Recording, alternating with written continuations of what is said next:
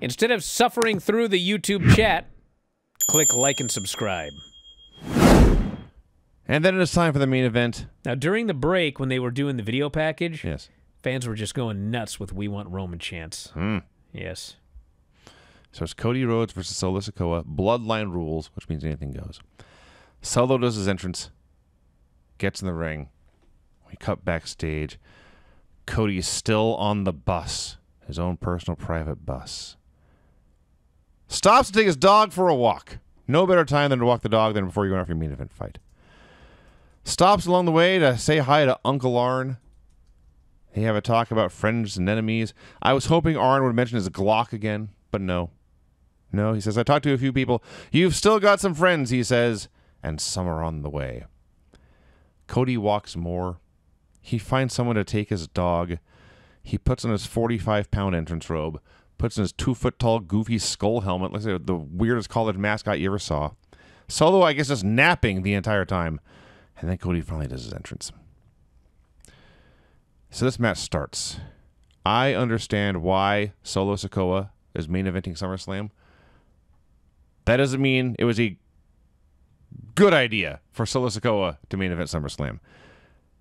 Nothing went wrong until the very end. It wasn't his fault. Nothing was bad. But it's so slow and so simple, so idiot-proofed. A lot of nerve pinching, a lot of head butting, a lot of the same old spots Cody does every single time, so you know what's coming. It goes on, it goes on, and it goes on. The reason it felt like that is because it was a Bloodline rules match, and every single person in the building knew nothing is going to happen until the Bloodline comes out. And it was like 10, 15 minutes before finally Cody had to hit the crossroads before finally Tama Tonga and Tongaloa hit the ring. And the funny thing is, all night they had been chanting for Roman Reigns. We want Roman. We want Roman. We want Roman. And, of course, you know, they'd done a storyline on SmackDown where the Tongans had taken out Kevin Owens and Randy Orton. Yes, we were specifically told Cody has no friends left. Yes. Randy Orton and Kevin Owens won't be here. So as soon as Tonga and Tonga attack Cody, it was like, okay, well, here comes Kevin and Randy. But these fans, instead of chanting for Randy or Kevin or Roman Reigns, the three most obvious picks, they start chanting Yeet. Of all people, of all the people they wanted to show up at this point, they're chanting for Jey Uso. Well, they get Kevin Owens. Kevin Owens rushes to the ring, makes his big return. He gets overwhelmed.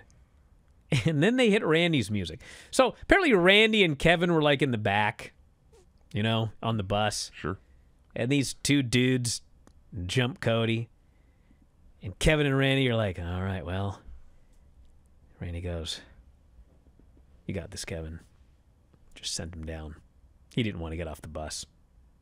Thought Kevin would handle it by himself, him and Cody together. But turns out that didn't work out that way. And so then Randy had to leave the bus. And so he jogged calmly down that long-ass aisle.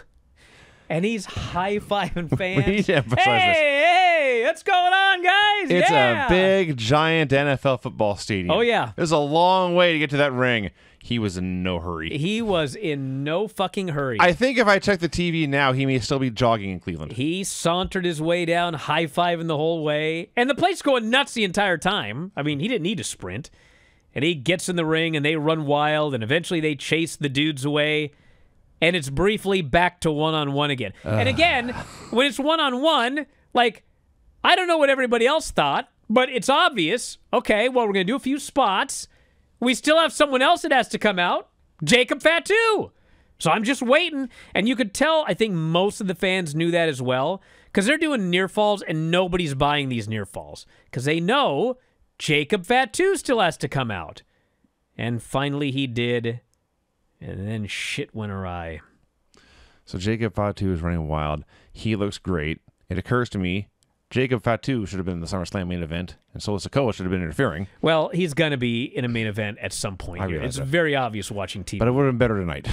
until the very end when he lays Cody across the table and faces chanting, "We want Roman, we want Roman." They don't get Roman. They get Jacob doing a top rope splash through the table and immediately hurting his leg, as we have discussed. And he's screaming in pain. He's grabbing his leg. He is from his knees tossing these chairs around. The big, sturdy office chairs. These are not light things to toss around. He's a powerful man in great pain. He's tries to stand, collapses again. And God bless Solo. He was doing his best, but he was absolutely deer in the headlights here. No idea what to do. And Jacob, for all we know, a broken leg or whatever, is screaming spots at the top of his lungs, telling him what to do. Get in there with Cody and do some stuff. Well, the problem is, I mean, it's one thing when someone gets hurt and you got to improvise something, but this is like the key moment of the match. Yeah. The whole point of Roman returning was because they were going to double team and kill Cody. And now there's no double team. It's just one-on-one. So it's Cody and Solo one-on-one, and everyone, by this point, it's very obvious how this is going to end. And I assume it was Cody who thought of this on the fly. Like, if the least we can do is do a double down, and then we don't know who Roman will help. So he hits a Cody cutter. They're both down. Roman Reigns' music hits. Now, you've probably guessed by now, I was not as big a fan of the show as Bryan was. It was a very long show, and I thought a lot of it could have been edited out or cut out to make it better. But let me tell you something. When Roman Reigns' music hit, probably in all seriousness, there have never been this many happy people in that specific NFL stadium. Yes. Bro. Says a lot about the Browns, but they fucking screamed so loud. Yes. That the audio was like fucked up. Like they screamed so loud that the mics were all weird. You could hear it. It was just like this weird noise because they were peaking like all of these. It was just, they were fucking so crazy when this guy showed up. And he's known for his own long entrances. Thankfully, he didn't take that long tonight. Hits the ring.